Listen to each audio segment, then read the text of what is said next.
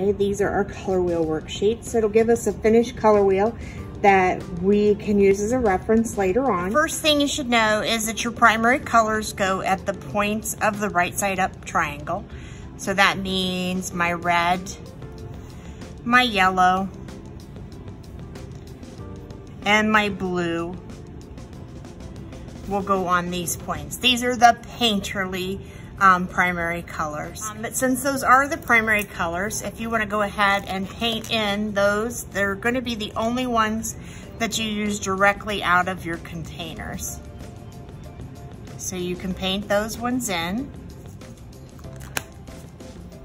Now the secondary colors go between the two primary colors that made them. So red plus yellow is going to give us orange, and it's going to go on the points of the upside down triangle.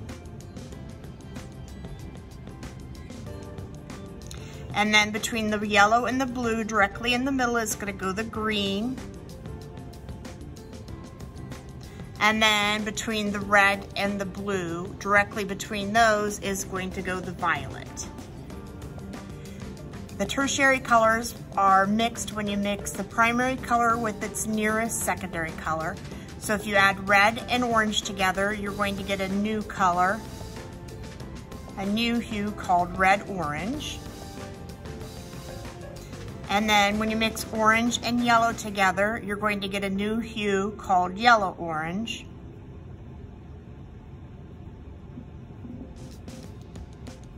The primary color name always goes first. You're going to mix yellow with its nearest secondary, which is green, and you'll get yellow-green.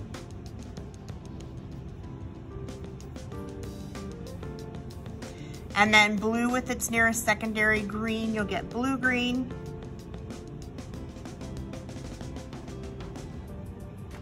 And then violet with blue will give us blue-violet.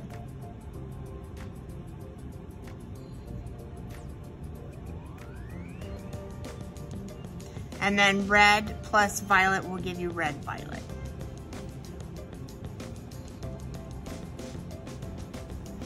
I think it's easiest to fill in the color names first before you start painting.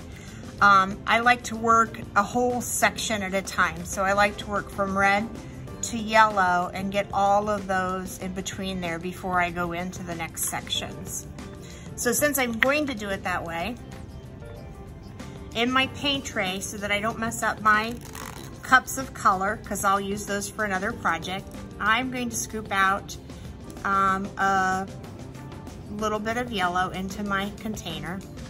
It's not a big section that we're painting, so I won't need a, I won't need a whole lot of yellow. Then I will do some red in another section. I'm gonna wash and dry my brush really well before I get out a new color. And then I'll put red in this section here. The blue seems to be the strongest, and the yellow is the weakest. The red is somewhere in between. So red is a stronger color than yellow is. So if I work from yellow-orange to red-orange, I'm gonna have a better results. So instead of trying to mix orange first, I could do it that way and then add more red to it to get red-orange, and then add more yellow to it to get yellow-orange. I really do like to work to make my yellow-orange, add a little bit more red, and then make my orange, and then add a little bit more red and make my red-orange. So that's the way I will do it this time. So I'm gonna take a tiniest amount of red, because it will overpower that yellow really quickly, and mix it in. And then I will paint in my yellow-orange section. I'm going to take a little bit more red and mix it into that yellow-orange. And then this should be my in-between color. You can always add just a little more red. You can't really take it back out. You could add yellow, but it just takes a lot of yellow to overpower if you made too much red the first time. I will add quite a bit more red. And then I have my red-orange. Wash out my paint tray before I do the next section, and I'm going to wash out my water cup too. My brush is clean. So just like I did before, I'm going to put a few drops of yellow, few scoops of yellow into my container, and then I'll put a few scoops of blue into my container. Work a little bit at a time from yellow green to blue green. So I'm going to take a small amount of blue and mix it into all of my yellow.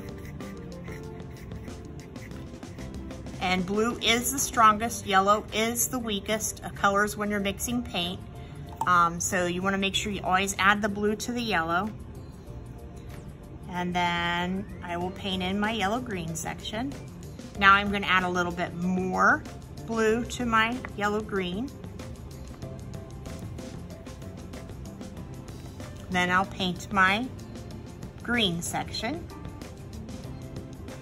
And then I will add quite a bit more blue to my green. Then I will have my blue-green section. And I'm going to work from red-violet now to blue-violet. So I'll need some blue and I will need some red. I will start with my red-violet. I'm going to take a little bit of blue and add it to my red.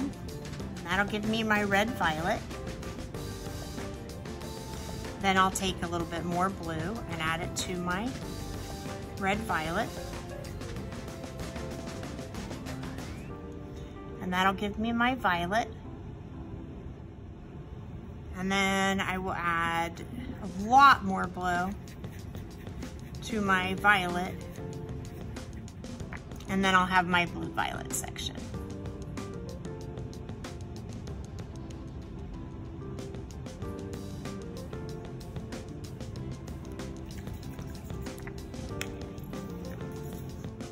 Now we'll do the monochromatic section. And this is monochromatic means one color, and it's the scale of one hue. Hue is just another name for color. So I will need one color, and it doesn't matter which one you choose. I've decided to choose blue. And so that's my pure hue, is my blue. So I will go ahead while I have my brush with that on there and paint that in the middle. And then I will get my white and put that in one of the sections. And that can actually go in my white section. And finally my black. So I'm going to do the tints side of my scale first. So I will add a tiny bit of the blue to the white.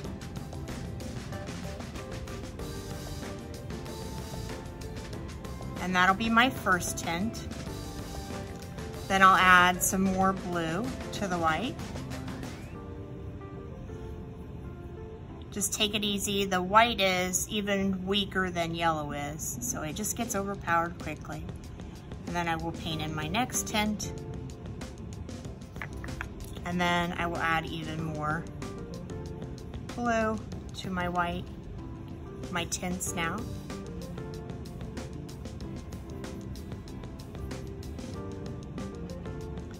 And that'll give me my next value. So now I have 3 values of my tint, 4 if you count the color white.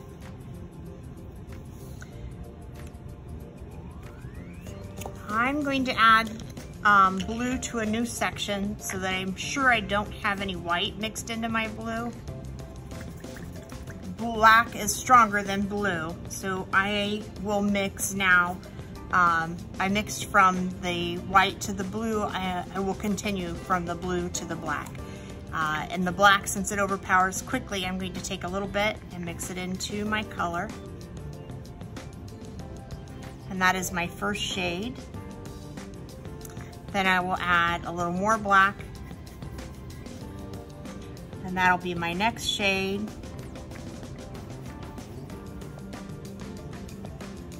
And then I will add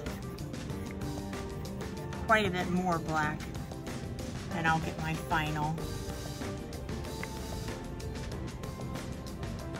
final shade. Not a whole lot of difference between it and the actual black.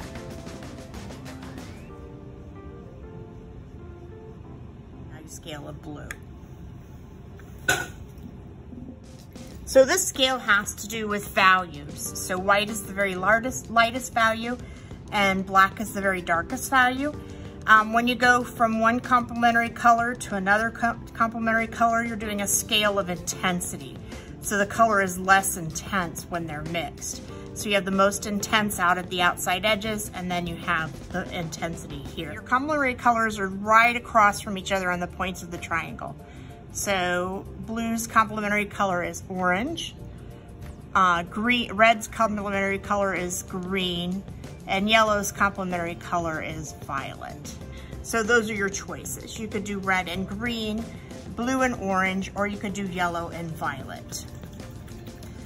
If you don't choose complementary colors, this complementary color scale, of course, won't work. So I have no orange, so that means I'm going to need to mix it. So I'll start with my yellow again.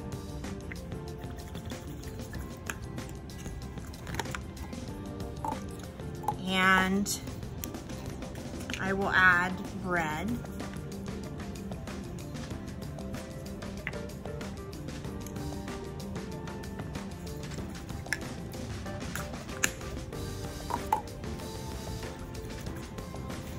I will add red a little bit at a time. I'm aiming for that color orange there.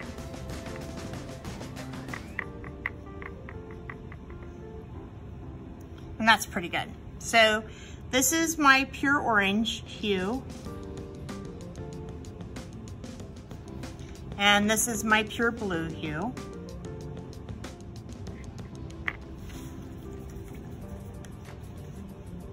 Okay. So if I start here, this is a little bit of blue added to the orange.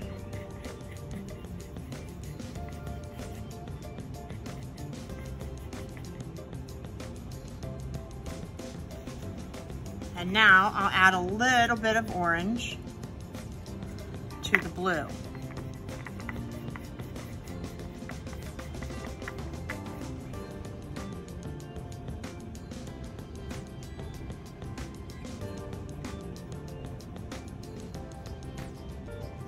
And then if I, as close as I can to a 50-50, and then this is my 50-50 section.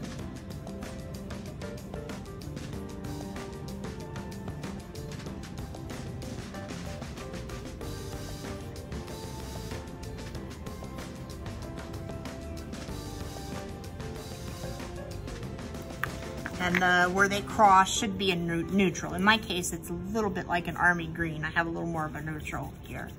And that is your worksheet.